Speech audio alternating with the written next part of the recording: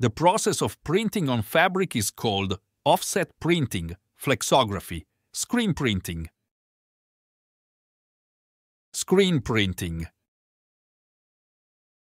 A duplex printer can print on both sides of the paper automatically, only one side of the paper at a time, only specific areas of the paper. Both sides of the paper automatically. The most common type of paper used for printing is parchment, copier paper, vellum. Copier paper. CMYK stands for the four primary colors used in color printing: cyan, magenta, yellow and black, red, green, blue and black, cyan, magenta, yellow and white.